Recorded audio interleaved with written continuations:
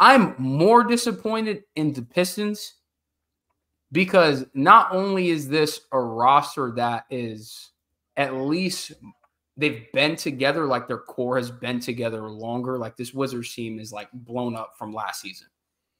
This is year 3, technically year 2 for Cade, right? Like obviously he was hurt most of last season.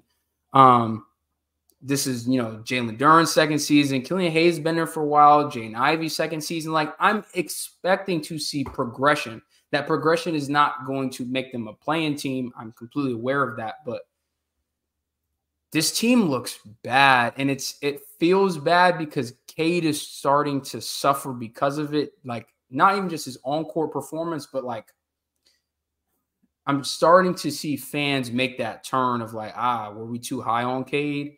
Which A is unfair again because this is really only like his second season. I'm saying this is too early because y'all did this with Scotty in year 2, and now look, he's looking great. So like A, give it time, but B, bro, what do you want him to do with the spacing on this team?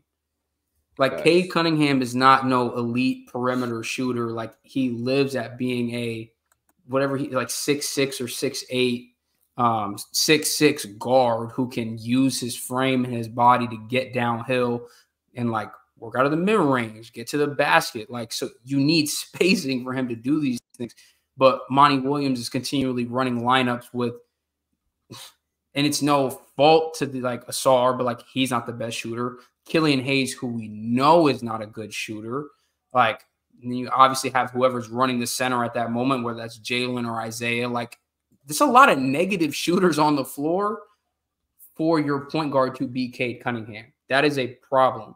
So there are moves that need to be made, not to necessarily make them a contender. Like that's way too far down the line, but to get them to a point where you can like develop him properly, develop this team properly, because you're really hindering them right now because of the way this team is constructed. And I still don't understand the Jaden Ivey, Killian Hayes stuff either. Like he gets too many minutes, bro. Killian Hayes gets way too many minutes. Bro, Jaden Ivey is coming off of the bench. He's a lottery pick from last year. He was a starter for most of last year. Granted, like I said, Cade was hurt, but and you know what's changed? You know what Killian Hayes is. So it's like, what is the whole point of? I don't know. I don't get that. But to me, it's the exact same thing that you said. It's really the fact that the roster is not in a position to where Cade can develop based on his skill set. Like too many non-shooters on the court. So how do you expect this guy to have the space to work and like, get to the basket, get to his spots if the paint is, if everything is clogged, if you don't have to worry about like 2-3 people on the court at one time. And then himself is already not the best shooter. So it's like, how do you even expect him to, develop or like produce when that's the situation he's kind of put in? And it's kind of tough because it's kind of like that with a lot of like younger players, especially like highly drafted players. I mean, obviously you're going to a bad team, but the rosters aren't constructed in a way that you could even if you guys are losing, at least like show signs that you're going to develop in this way. And that's also why I agree with you. Why I think it's weird how people are like not out, but like starting to feel that way when you don't give guys fair shots. Like, and this is with across sports, bro. Like people get put in horrible situations, and then when they suck, it's like, oh my God, he's like with Bryce Young right now. It's like, bro. I was just about to go there. As the Panthers owner, right? There's no way you watch what you saw on Sunday and then say, yeah, I'm going to fire the head coach and the running back coach, and that's going to solve our problem because our O-line can't block because none of our receivers can separate. And even if they do, they're just not good. This is not a good receiver room. It's not, bro. So it's like you can't take a guy, put him in a bad situation, and then call the guy a bust or like are starting to question the guy when it doesn't work out. Like, I think people also get too like blinded by those guys that can come in and overcome situations like Luka Doncic. It doesn't matter what his situation is. Like he's gonna put his numbers up. He's gonna do his thing. Like not everybody is that guy. Even if Cade is like, can be a superstar, not everyone is the guy to where like you put him in any situation, they're gonna produce it. Not everybody's like that. So you give him an actual competent roster around him that suits his skill set, and then I guarantee you it'll be a lot better than what's going on right now. Exactly. And again, look, credit to Asar. Like I think Asar is playing at a phenomenal level right now. Like, he's shown elite defense for an NBA player, period, but especially to be a rookie. Like, the tools that he has, I'm very excited to see what Asar looks like in year 3 or 4. Because, like, we might, again, be looking at a guy who I don't even know if it's just like he might not just be a consistent all-defensive team guy. Like, he could be a defensive player of the year type of guy. Yeah, it's elite. Because of his defensive impact and multiple phases of defense, like not just at the point of attack, but him being able to be a pest off the ball, be in passing lanes, protect the rim, like rotate over as a help side guy. Like, he does everything at a very good level. So young, it's only going to get better. But yeah, look, and the other thing, again, that people have been getting on Cade on is this assist to turnover ratio. Because, like, he's averaging 7 assists, but he averages almost 5 turnovers a game. Well, yeah, it's tough when every time you drive, teams are throwing 3 and 4 bodies at you. Because we're not concerned about Killian in this corner. I'm about to say, or Asar in that corner. Like, it don't make sense, bro. We got to, like, contextualize box scores. And, like, you have to understand that, okay, this is what the stats say.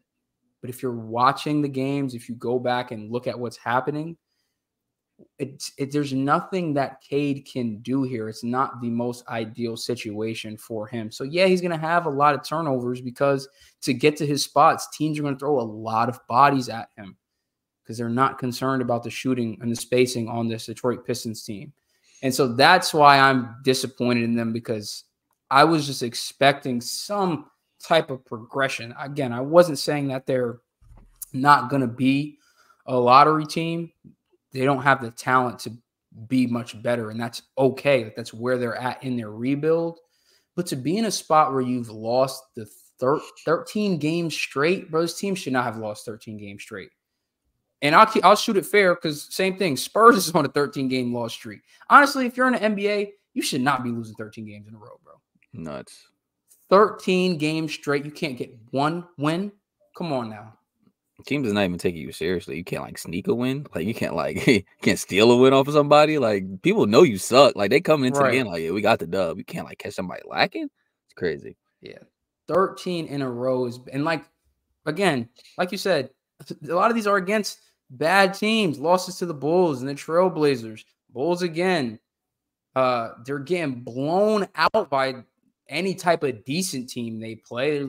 30-point loss to the Raptors, a 26-point loss to the Pacers. They play the Wizards tomorrow. That's going to be the toilet bowl. I'm actually excited to watch that one. That's the first Wizards game I'm excited to see because somebody got to go off, right? Somebody got to win, bro. Somebody got to take the dub. If I watch this game and everybody just shoots bad, they're going to tie. I'm going to be so... Do you have faith in either of these organizations, in the Wizards and the Pistons, to, like, not turn around this season, but, like, eventually make stuff right? Because these are two organizations that's known for, like, just being bad.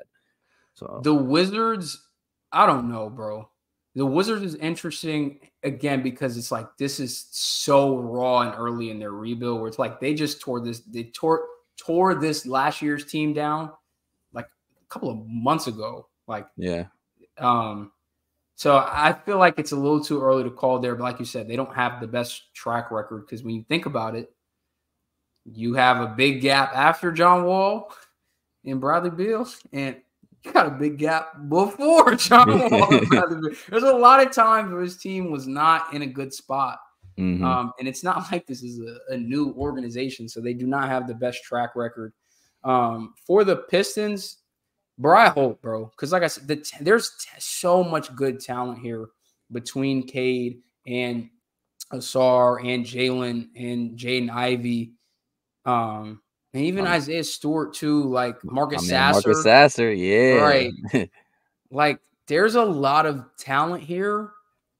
Y'all just have got to get the puzzle pieces that fit to get them developing right and just like turn it around. So I'm hopeful as an NBA fan they get that fixed because I'm a big believer in Cade. I still am because I've seen what he can do. And we're just coming off of the, Team USA at the FIBA World Cup before they went when they were playing the select team. And those are talking about Cade Cunningham was dogging Team USA. the talent is there, bro. So For they sure. got to get the pieces around him. So I'm hopeful that they can sort it out in Detroit.